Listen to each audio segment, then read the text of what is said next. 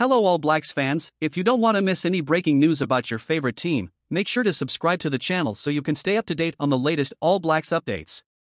Good news for rugby fans in the Asia-Pacific region, as New Zealand Rugby and Japan Rugby Football Union have signed a pioneering agreement to deepen the relationship between the two governing bodies.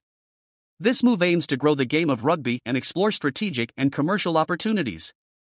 The Memorandum of Understanding deal will see the two national unions explore opportunities for the All Blacks 15 and Maori All Blacks to play Japan Rugby's Brave Blossoms and Japan 15 regularly from 2024 to 2027.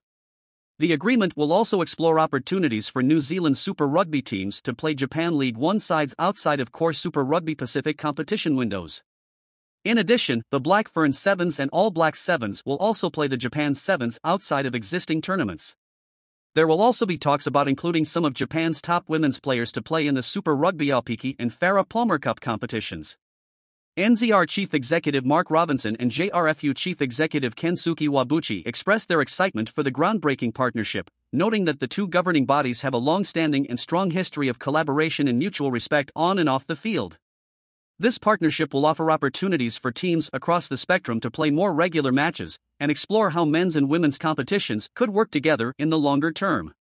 With the shared love of rugby and the values that the game stands for, this partnership will bring new opportunities for growth and collaboration between New Zealand and Japan Rugby. In your opinion, do you think this would be a good opportunity for the All Blacks? Leave your important opinion in the comments below. Stay tuned, as I'll be back with more news about your favorite team at any moment. Don't forget to subscribe so you don't miss out on the latest updates about the All Blacks.